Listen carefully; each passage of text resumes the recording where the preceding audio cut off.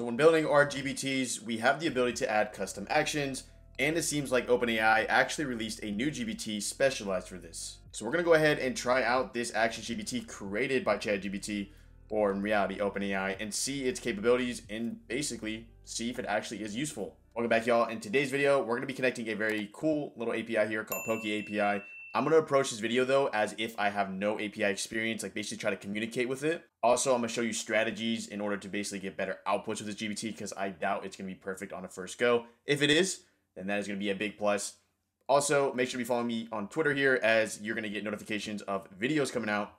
Also, if you can watch the videos on Twitter, if you prefer that kind of content rather than being on YouTube and just random stuff from me. Let's jump into today's video. So this probably got released maybe a week or two ago, but basically it looks like GPTs now have a action GPT that allows us to talk to it for the context of adding custom actions.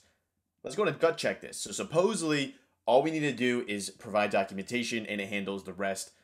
As a brief overview real quick, basically custom actions allow us to access software outside of ChatGPT to do certain actions, certain functions. If you want to dive deeper into this context, for example, if you want to learn how to do API key, an OAuth, check out the playlist at the end here as I show you very specific examples of how to approach these very specific topics. For this video though, let's just see if this ActionsGPT is any good. So what I'm going to do is basically just provide this link. I'm going to copy this. And what Poke API does as well is basically it lists a bunch of Pokemon, kind of in the name, and also gives information on relevant Pokemon that you asked for. So in this context, it has Ditto. This is going to be our gut check. I'm simply going to ask this, and I'm going to move over here.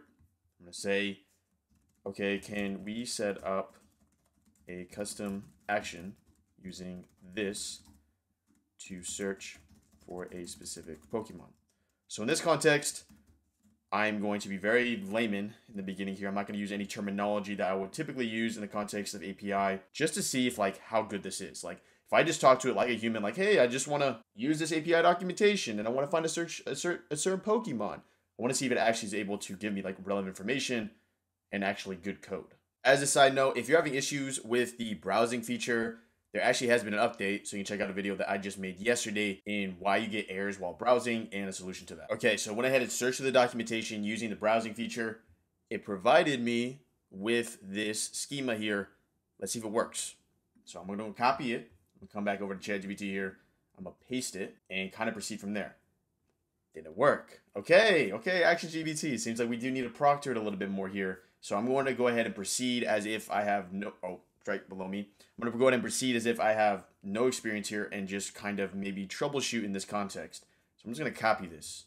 I'm going to come back over to ActionGPT here. I'm going to be like, okay, I pasted it into my GPT and got this error. And the purpose of me showing you basically the purpose of showing this is I want to give you tools and capabilities in order how to counteract when you come into issues in this context if you have no experience in this context. Therefore, let's just keep communicating with ChatGPT in a human-like manner in order to get better code.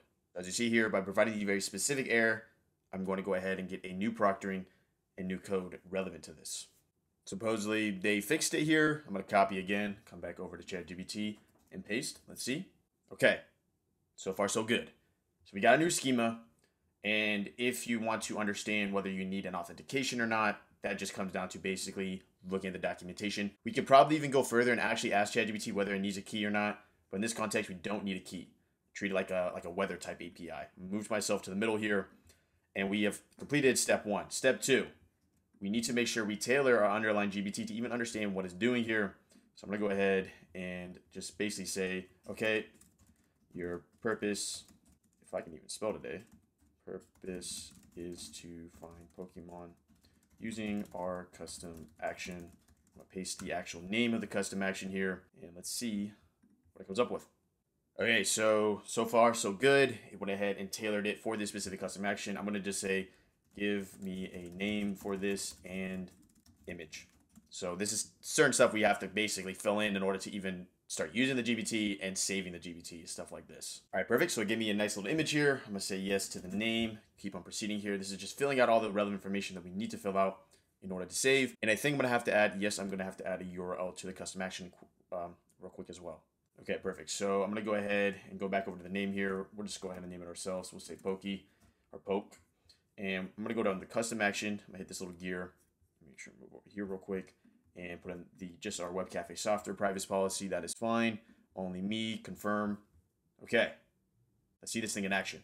So I'm gonna go back out here, and there we go. I'm actually gonna do it in the actual editor itself. As you'll see, it's like a little bit of a debug thing we have now. Doing the editor now actually shows a debug message, which is really great for us, as this will allow us to basically understand if there is an issue that appears. So I'm gonna go ahead and use their example, which is purely just ditto. I'm gonna say, can you tell me, if I can even type, my gosh, can you tell me ditto? And we should see a nice little debug here, basically sending the data. And what this is basically is showing the data that's being sent to the underlying software and its endpoint.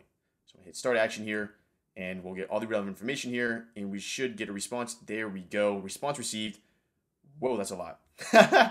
Okay, so this API sends a ton of data.